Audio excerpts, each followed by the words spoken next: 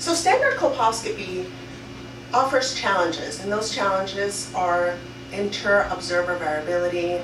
differences in visualization, whereas the DYSIS offers a standardized way of looking at the cervix and looking at those lesions in a very concrete manner, and where we can teach about them, we can understand them further, and we can direct our biopsies.